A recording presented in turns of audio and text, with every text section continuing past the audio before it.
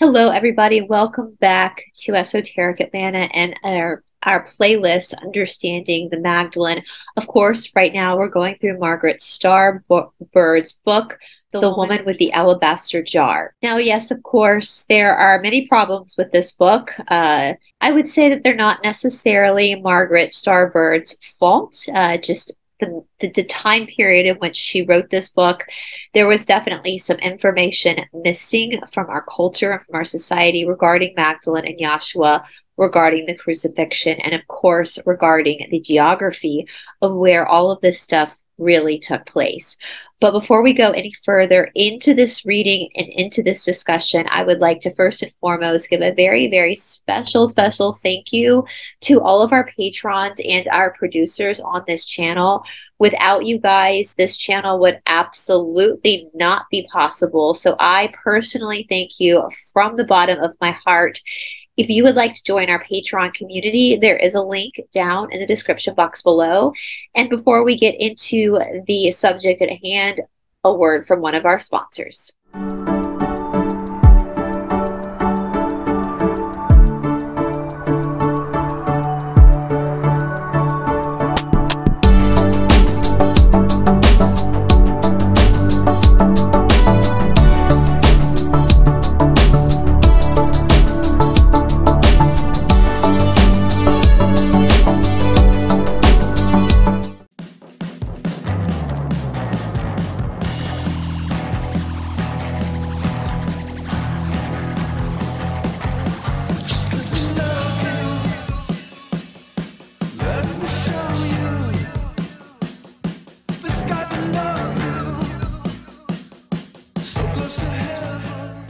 All right, you guys, once again, welcome to this section of our Understanding the Magdalene playlist, where we are looking at the woman with the alabaster jar. We're going to be looking at and discussing chapter 1, which is titled The Lost Bride. Based on 4th century legend preserved in Old French, Magdalene is said to have brought the Saint Graal to the southern coast of France. It was asserted in later legends that this Saint Graal was the Holy Grail, a chalice. In fact, it was said in later versions to have been the very cup from which Yahshua drank at the Last Supper on the night of his arrest. Well, first and foremost, there was no Last Supper because Yahshua was never crucified. There also was no Last Supper because Yahshua himself would not have been participating in Passover because Yahshua was Egyptian. Yes, he did have Jewish students.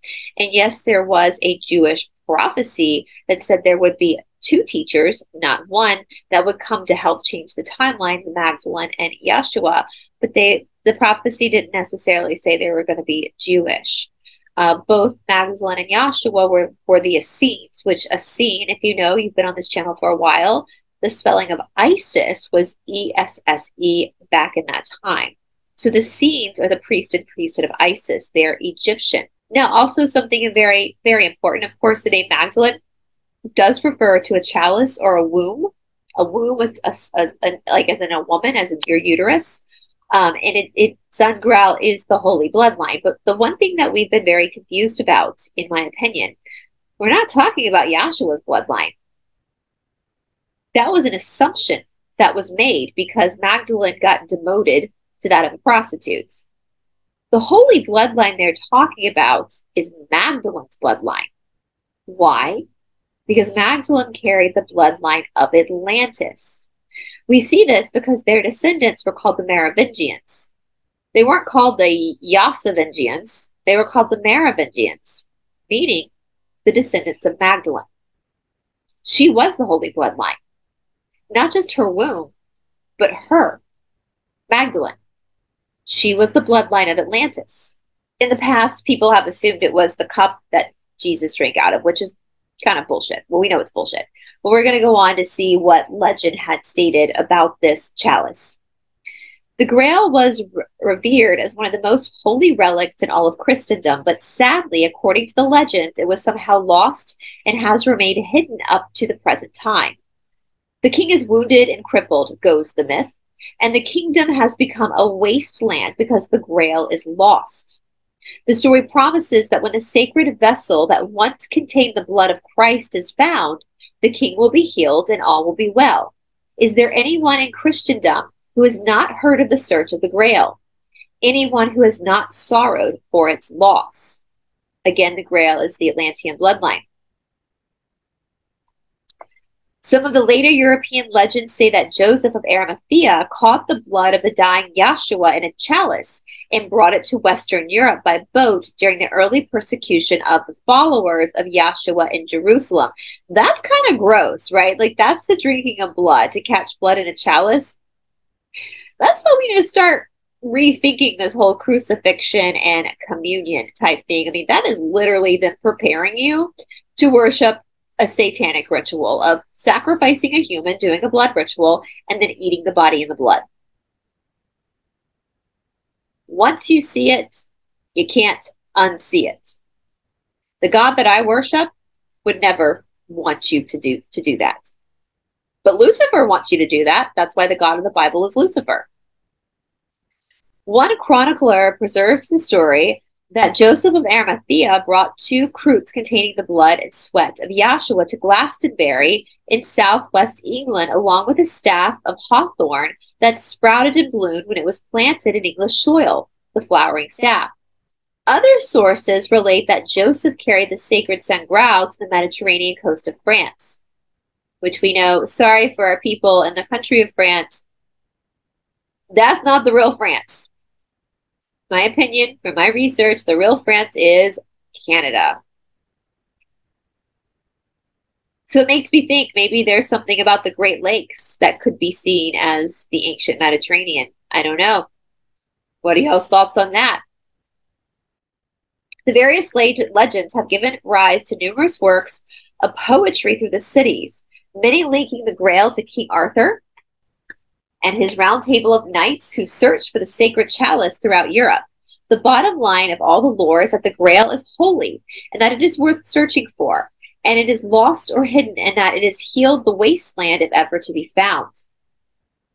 It's lost and hidden because it's inside of you, boo. Like the 10 missing tribes of Israel. Once you figure that out, once you figure out you're Atlantean, you're the Holy Grail, the descendants of the Atlanteans, then we heal. The controllers can't control us anymore. All are agreed the Grail is a Christian relic, holy because it was touched by Yahshua himself. It is the most sacred and most elusive artifact in all of Western civilization. But interestingly enough, the Roman Catholic Church has always been less enthusiastic about the Grail and its legend. It was suggested by Arthur E. Waite and other students of the subject that the Grail mystery and its adherents provide an alternative to the Orthodox version of Christianity, and that the priesthood of this other Christianity derives its authority directly from Yahshua himself without sanction of the Church. No wonder that the Church tried to suppress the Holy Grail and its legends. The faith of our fathers. Any version of Christianity that provides an alternative to the doctrines of the Orthodox Church could be considered anathema. This is the definition of heresy. The question of heresy does not hinge on truth, but rather on whether or not the doctrine is in line with the official statement of faith. We've talked about this. So heresy basically means something that goes against the official narrative. So most of you on this channel would be considered by definition heretics because you've gone against the official narrative that's been portrayed in medicine and education. So heresy itself really is not a bad word. It's actually a pretty good word. It just means you're going against the controlled narrative. Those who have been brought up in Orthodox Christianity have been carefully taught to accept its doctrines on faith and have always assumed that these doctrines must constitute the one true version. However, there were several parallel versions of Christianity from the very beginning, each with its own beliefs and interpretations of the gospel message. Over the centuries, the message of Yahshua was institutionalized. Doctrines were gradually developed, and it did not always reflect the faith of the early Jewish Christians of the first century Palestine, which again, we need to put in the Egyptians because Yahshua was Egyptian. The official version of Christianity, which gradually evolved and was articulated by the church councils of 3rd and 4th century AD, was based on the consensus of the Christian elders present at the council, often with pressure from the reigning Roman emperor or other political factions. These councils voted on the articulation of doctrine, such as the nature of the Trinity, the divinity of Yeshua, the virginity of Mary, and the nature of the Godhead itself. And so Yeshua's mother's name was Alma Mari, not Mary. Mary was a derogatory name, and Alma Mari was not a virgin. Let's be very clear about that. The birth that they want you to venerate in the church is a rape story, where a demon comes in and impregnates a woman. This is what they do in satanic rituals. The true sex magic, the true ritual of conceiving a child through God, is with your husband. So let's be real clear about that. The church has inverted literally everything. When you go to church, you are worshiping Lucifer. Facts. Straight up facts. They decided which scriptures were from Jewish canon were to be considered canonical by Christians and which gospels and epistles of the early church were to be included in the Bible. It was these patriarchs who decided which gospels reflected the authentic teachings and biography of Yahshua and which letters of Paul and of the early church leaders should be included among the official scriptures. One criterion for selection into the official canon of scripture was the writing must be authentic work of one of the apostles of Yahshua. On this basis, the Gospel of Matthew and John and the book of Revelation, called the Apocalypse of John, were proclaimed canonical, although recent scholarship suggests that in all likelihood, none of the books were actually written by an apostle of Yahshua. No, they were written by King James, y'all. They were legit. They were written by King James and the Freemasons. In fact, a number of scholars consider unlikely that any of the writers of the 4 Gospels ever knew the historical Yeshua of Nazareth at all. And he wasn't from Nazareth, he was from Egypt. Of course they didn't know him. The Freemasons wrote it with King James. I'll put that video down in the description box below if you missed it.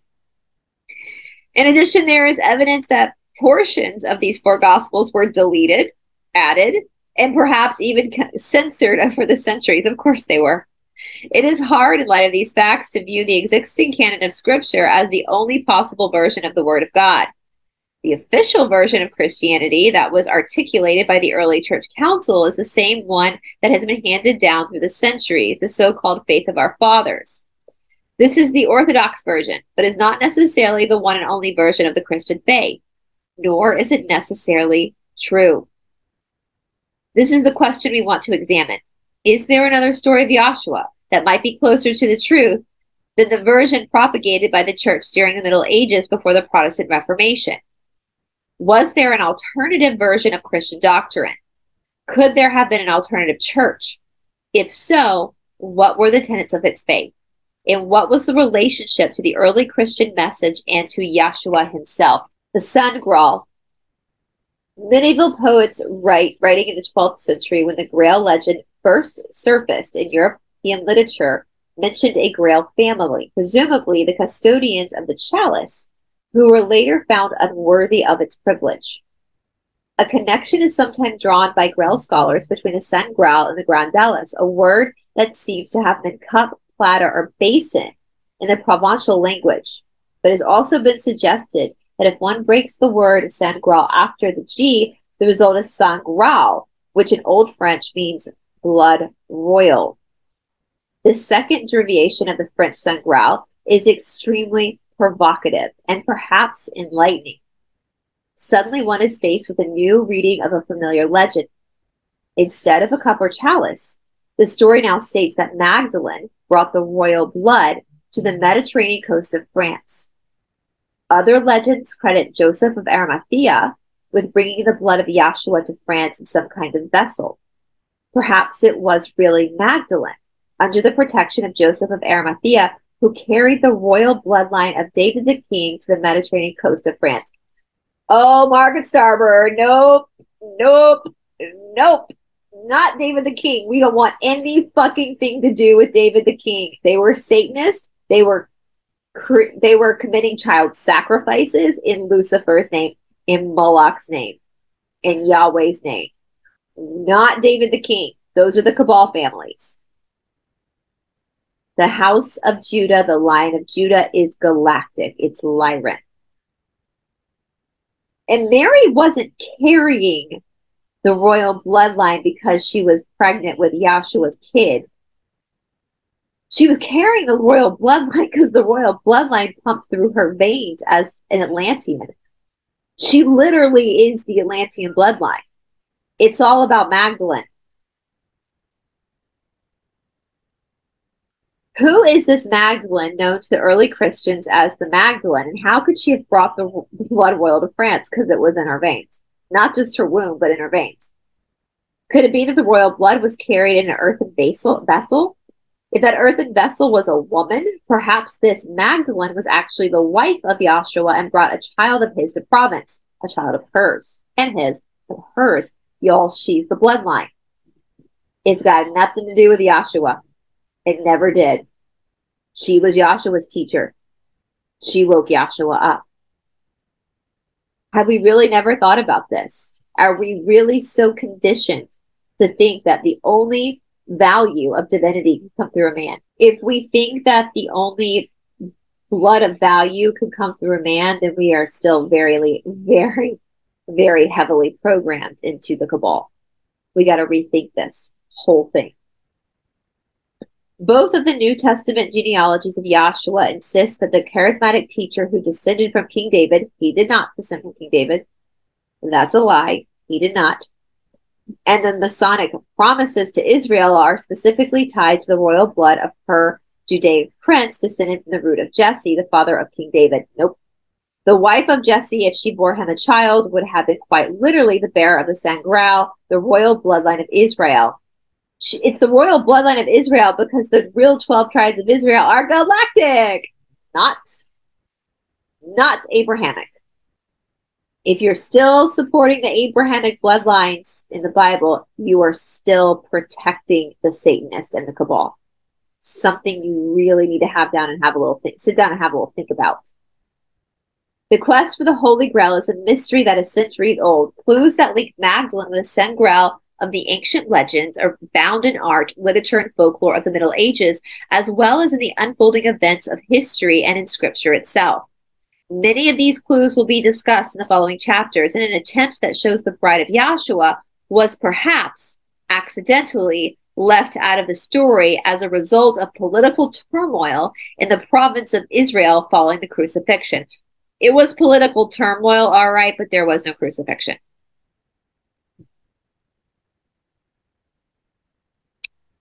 I know of no way to prove beyond a doubt that the other Mary was the wife of Yahshua, or that she bore a child of his bloodline, her bloodline, not his bloodline, her bloodline. But it is possible to prove that the belief in this version of Christianity story was widespread in Europe during the Dark and Middle Ages. Yes, because the Dark and Middle Ages were Tartaria. When the Merovingians were ruling, her descendants were ruling.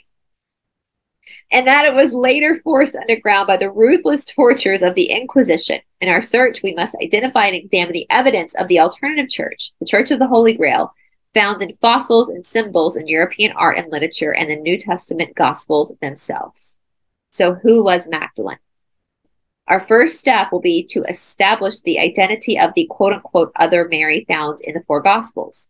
There is strong evidence to suggest that Mary Magdalene can be identified as Mary of Bethany, the sister of Martha, and Lazarus mentioned in the Gospel of Luke and John. No, this is actually the second time me reading this because I lost the footage the first time, and we've talked about this. Y'all, Magdalene and Mary of Bethany are just, we'll just call her Bethany because Mary is a derogatory name. Magdalene and Bethany are two separate women. I know she's going to conclude they're the same. They are not the same. This is why, y'all, this is why they gave every woman in the New Testament the name Mary, because they wanted us to be fucking confused. Why did they want us to be fucking confused? Because Magdalene holds the bloodline. It's not Yahshua. Magdalene holds the bloodline. So let's mix her up in the mix with all these women and make it about her husband, and then boom, we have a problem. We don't know the truth. Also, Margaret Starbird, if you're listening, read the missing books of the Bible, girl. The missing books of the Bible. For those in the back who can't hear, the missing books of the Bible, they tell you everything you need to know. Okay? Missing books of the Bible. Acts of Philip. In the Acts of Philip, you meet Bethany. Bethany, or as you want to call her, Mary Bethany. Sorry, Bethany, because I know that Mary is a derogatory name. She was Philip's wife. In the Acts of Philip, you get to meet her. Girl was real sassy. I like Bethany. Like Bethany was one of those girls that you want to go to New York City with, and you want to go hit up all the bars and have margaritas with, because she was fun. She was a socialite. She was not Magdalene, though. These were two separate women. I know you're about to say they're the same, but that just shows your lack of research. But we'll read it anyway, but it shows your lack of research. Missing Books of the Bible has all the answers you need. It's all in there. Okay. This gentle Mary sat at the feet of Yeshua while her sister Martha bustled around serving their guests, and she was later anointed Yeshua with nard.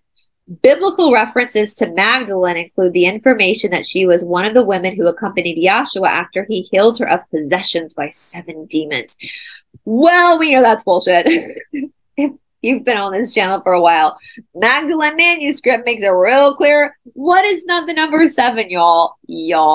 It's the chakras. It's not literal demons. He balanced her chakras with some Reiki. And as it says in the Magdalene manuscript, she balanced his as well. Yahshua's chakras were a little off too, so she did her Reiki and balanced him as well.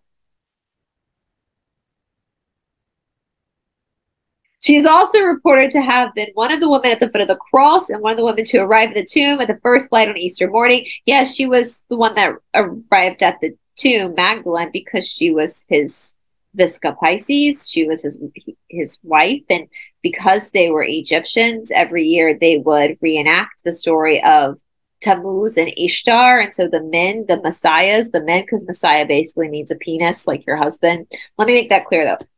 Let's specify, like, what is the difference between a Messiah and just a penis? In our modern language, we call them fuckboys, and like your soulmate, your twin flame. So, like, your Messiah would be like your twin flame or your soulmate. The other penises are just fuckboys, right? Does that make sense in, like, modern language? So not every man's a Messiah for you. Every man's a Messiah for one woman, but not for you. Yeshua was Magdalene's Messiah, not yours. Magdalene was his Visca Pisces. And so every year, we spoke about this in the Mardi Gras episode. I'll put that down in the description box below. But every single year,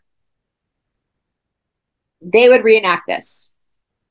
The men of the high priest and the priesthood of Isis would reenact Tammuz coming to the underworld, which is Earth.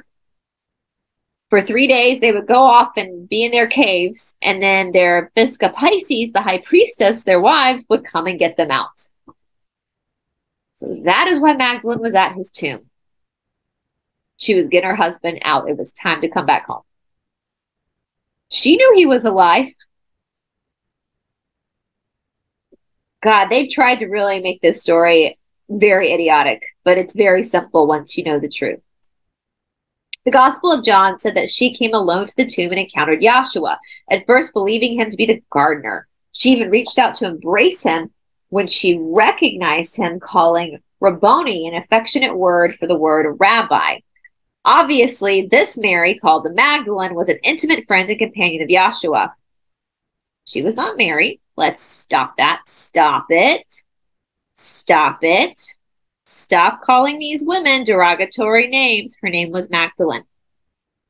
The Western Church is an old and very strong tradition supporting the suggestion that there was only one cherished friend of Yeshua called Mary. Nope. Magdalene. We got to stop it. Stop calling them bad names. That's not nice. You don't want to be called a bad name. Don't call them bad names. The biblical Song of Solomon, often interpreted in this Judeo-Christian tradition at the beginning, an allegory of God's love for people, was immensely popular for Christians during the Middle Ages. Saint Bernard of Clairvaux, hope I said that right. Listen, I've talked about this with Nicole. French words, like, you don't say half of them, so I never know when to stop saying the word. And I studied French.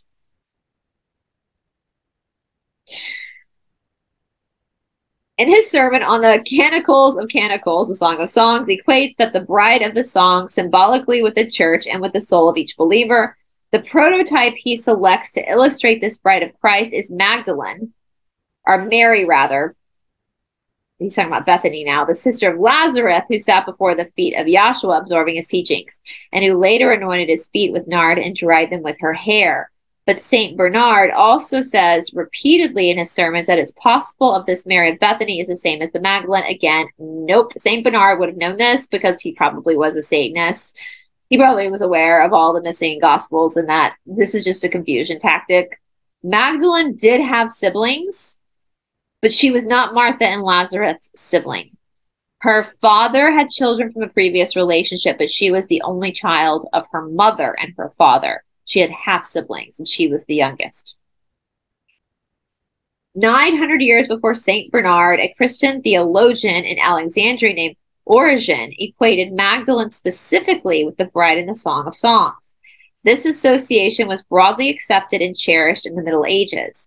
The Gospel of John clearly identifies the woman who anointed Yahshua with her precious unguent as the sister of Lazarus, and French traditionally explicitly calls the Magdalene the sister of Lazarus.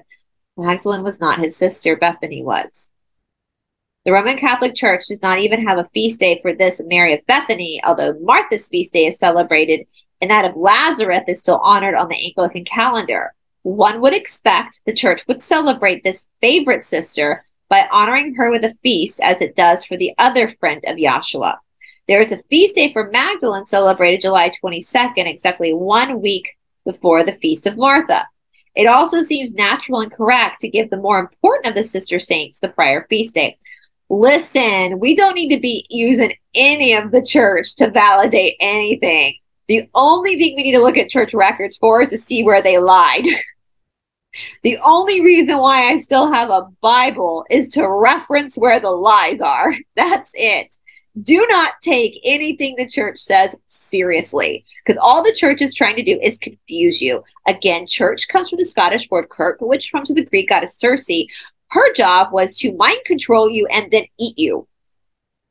The church's job is to scramble your mind, confuse you, create vulnerability in you, and then eat you.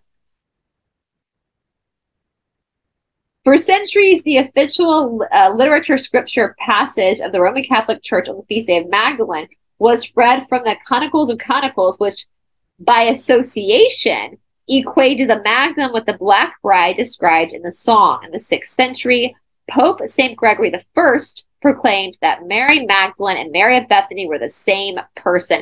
This was also the Pope that said Magdalene was a prostitute. So we really should not be taking, I mean, once a liar, always a liar. Like, that's my view anyway. Like, lie to me once, shame on you. Lie to me twice and I believe you, shame on me. Like, he already taught a big whopper of a lie that he knew wasn't true. So we're going to take him seriously with this. Listen, I'm Margaret Starbird. Did you have problems dating? Because you seem to be falling for some lies that are pretty obvious, girl. He's lying. Pope Gregory I was notoriously a liar. We shouldn't take him seriously. But anyway, he goes on to say, we believe that the one Luke calls the sinner and John names Mary is the same of whom, according to Mark, 7 devils were expelled. The sacred prostitute. That's the next section, the sacred prostitute. While 2 Gospels, those of Mark and Luke, maintain that Mary Magdalene was healed by Yahshua of possession by 7 demons, nowhere does it say she was a prostitute. Exactly. And it wasn't 7 demons. It was balancing her chakras, which is something most of us try to do every fucking day. So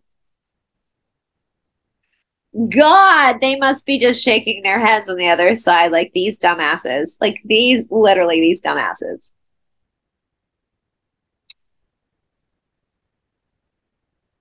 And yet this stigma has followed her throughout Christendom. The original story of the anointing of Yeshua at Bethany by the woman with the alabaster jar may have been misinterpreted by the author of Luke's Gospel, writing nearly 50 years after the event. Probably a little bit more than 50 years, let's be honest.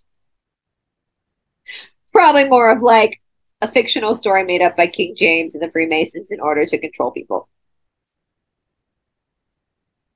The anointing performed by the woman at Bethany was similar to the familiar ritual practice of the sacred priestess or temple prostitute and the goddess cult of the Roman Empire. Even the term prostitute is a misnomer. This term, chosen by modern translators, is applied to the Herodule, or sacred woman of the temple of the goddess, who played an important part in the everyday life of the classical world.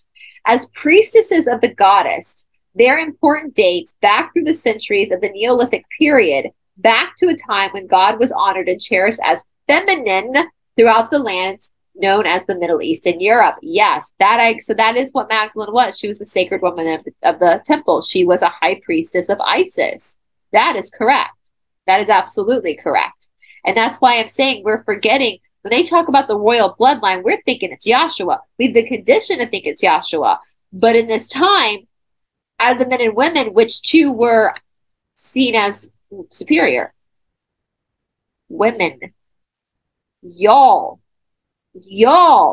It's not Yahshua's bloodline. It's Magdalene's. Wrong bloodline. Wrong parent. We're looking for the mom, not the dad. In the ancient world, sexuality was considered sacred, a special gift from the goddess of love, and the priestess who officiated the temples of the love goddess in the Middle East were considered holy by the citizens of the Greek and Roman empires. Known as the consecrated woman, they were held in high esteem as invokers of the love, ecstasy, and fertility of goddess. At some periods of Jewish history, they were even part of the ritual worship in the Temple of Jerusalem. Although some of the prophets of Yahweh deplored the influence of the great goddess locally called Asherah. Yahweh is Moloch. That's in the missing books of the Old Testament. Abraham, Jacob, Moses, Noah, David, Samson, Solomon, all worshipped Moloch. Now, some people will use the name Yahweh just in ignorance. They don't know. But there are some truthers out there who are pretending, really trying to control the fundamentalists by using the name Yahweh. They know what they're doing. They know full well Yahweh is Moloch. And they're trying to get you to worship Moloch. The same Moloch Hillary Clinton worships in those emails that were leaked. Wake up. Wake up. Take your power back. Read the missing books of the Bible. It's all there. It's all there.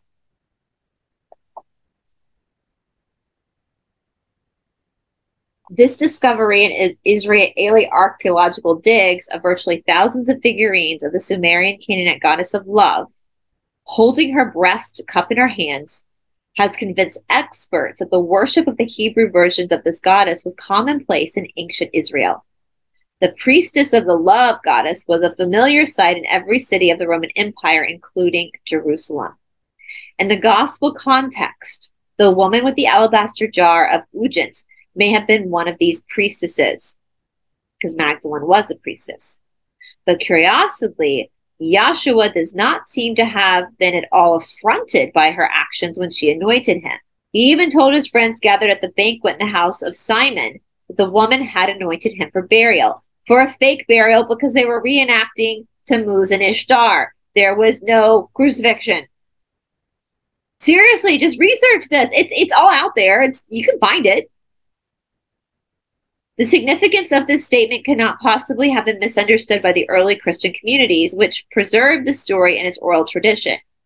The anointing for burial was the enactment of a key part of the cult ritual of dying and rising sun and the fertility gods of the whole region washed by the Mediterranean Sea. The anointing by the woman with the alabaster jar was familiar to the citizens of the empire because the cultic rituals of their love goddess.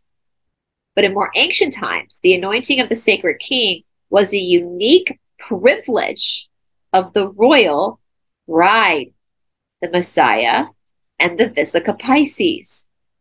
For millennia, this same action had been part of an actual marriage rite performed by a daughter of the royal house, and the marriage rite itself conferred kingship on her consort.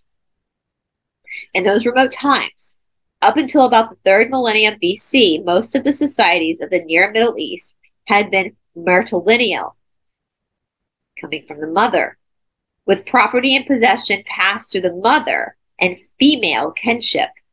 In fact, among the royal houses of such of this region, this practice continued well into classic times. Both the Queen of Sheba and Cleopatra of Egypt ruled as dynastic heiresses. In Palestine, almost contemporarily with Joshua, the Edomite king Herod the Great claimed the throne of Israel on the basis of his marriage to Marian, a descendant of the Hamdan house of the Maccabees, the last legitimate rulers in Palestine. Yes, that's what I'm telling you guys. We have to go back to what it was like then. Magdalene was the royal bloodline. She was also the Christ. It's Magdalene's bloodline. But before we go into the next section, the cults of the sacrificed king, a word from one of our sponsors.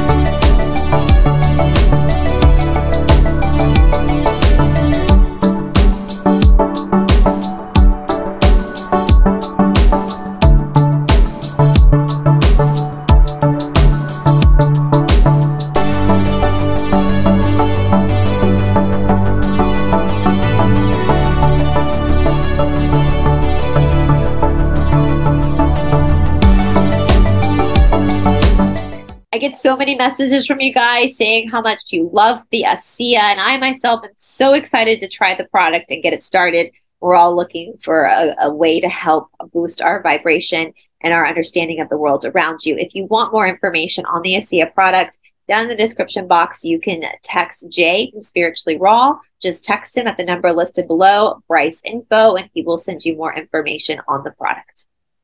All right, Cult of the Sacrificed King. Vestiges of ancient millennial practices and goddess worship lingered in the 1st century in the Hellenized Roman province of Palestine. One respiratory of these ancient myths and customs was the cult of the fertility gods of the region. The anointing by the woman in the Gospels is remnants of the love poetry connected with the rites of sacred marriage, celebrating the union of a local god and goddess. It is not impossible that the true meaning of the anointing at Bethany was the same, the sacred marriage of the sacrificed king. Ishtar Tammuz, Yeshua Magdalene. Its mythological content would have been understood by the Hellenized community of Christians who heard the Gospels preached in the cities of the Roman Empire, where the cults of the love goddess were not completely extinguished until the end of the 5th century AD.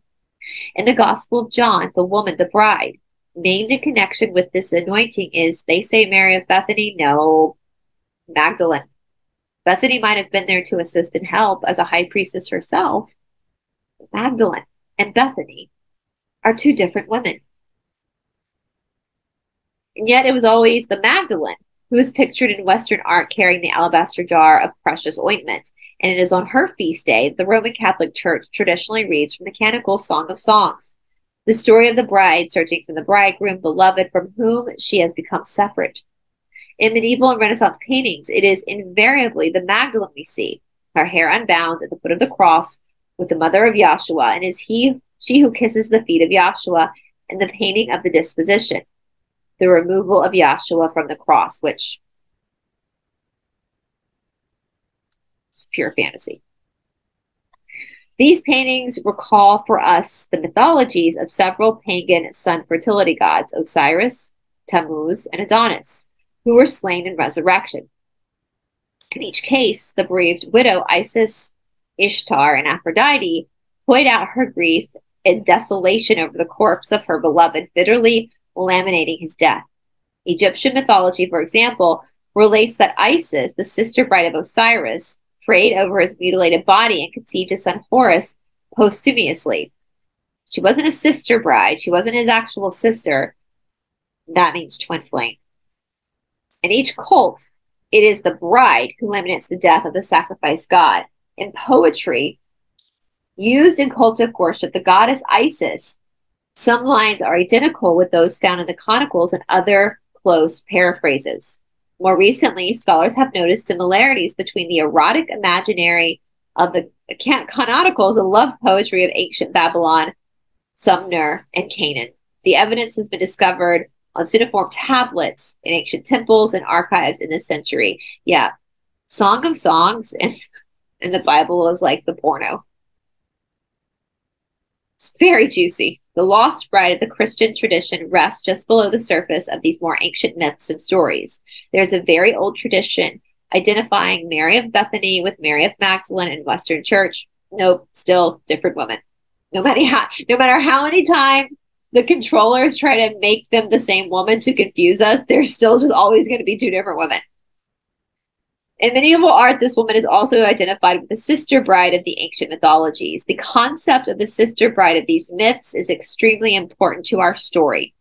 The bride, the moon or earth goddess of antiquity, was the spouse of the sun god, but she was much more than that.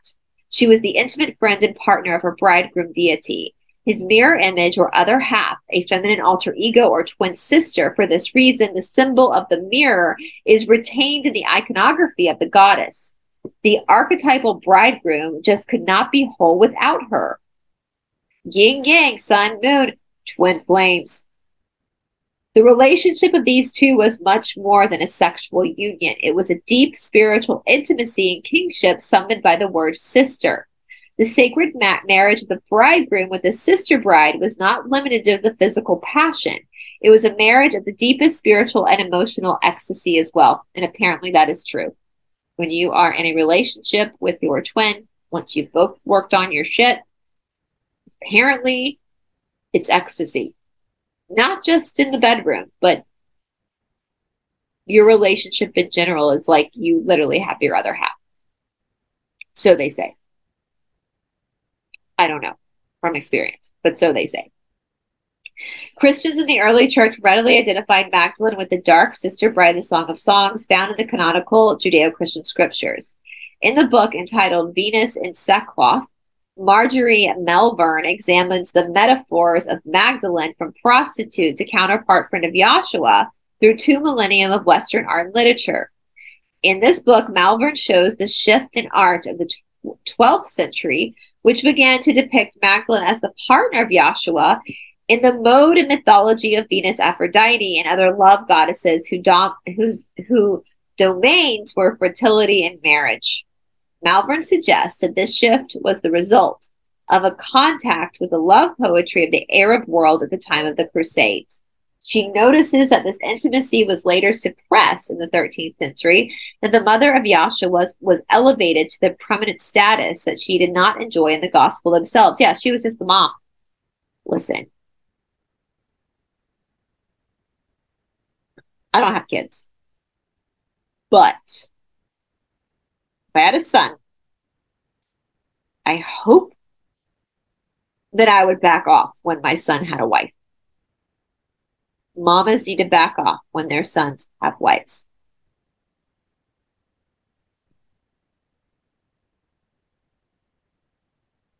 She also notes that the enthusiasm of the Middle Ages for the Passion plays of the period in the people's particular fascination with scenes enacting the anointing of Bethany and the encounter of the Magdalene with the risen Yahshua in the garden. I believe that it was the spread of heresy of the Holy Grail that caused this surprising transformation of Magdalene from prostitute to sister bride in artistic representation during the 12th century. The Magdalene depicted in many of these medieval paintings was not a repentant sinner or reformed prostitute, nor was she merely a friend of Yahshua. She was his beloved. Many people may be inclined to reject the idea that Yahshua was married to Magdalene. She says the sister of Lazarus. Lazarus was not Magdalene's sister. Their reason for this is very simple. They believe that the Gospels would have told us if Yahshua had been married. Yet, even a close examination of the scriptures reveals much evidence in support of this marriage. The lost books of the Bible tell you straight up she was his wife, so perhaps then we should begin our search by looking closely at the Song of Songs, whose allegorical interpretation does not hide the intensely erotic imaginary of love. I'm telling you, it's the porno of the Bible, the Song of Songs. We will also want to examine the let me off of the bride and the bridegroom in Hebrew scriptures and in the Christian Gospels. We will continue later with the quest for the Holy Grail. But first, let's study the ancient rite of the sacred marriage, celebrating the lands of the Middle East and in the canonical of the archetypal bride and bridegroom. I'm telling you, if I ever get married, I kind of want to do marriage like they did it back then. I don't want to do this matrixy cabal shit in my wedding. I want to get married like Magdalene and Yahshua were married, if I ever get married. So anyway, guys, let me know your thoughts and your opinions down in the comment section below. I know this stuff is really hard to hear, like when you've been conditioned to believe something so hardcore, and then something comes in and says, wait a minute, let's look at this in a different perspective. I know that's hard to hear, and I thank you guys for being patient and for being loving and supporting in the comment section. If this is triggering you, don't project that onto me or to other people. You can ask questions, but if it's triggering you, that's a you problem. That's not a me problem. That's not other people in the comment section problem. That's a you problem. And so I would ask that you just sit with that trigger and ask it what it wants you to know. It's all going to be okay. That I can promise you. All right, you guys, I'll talk to you soon.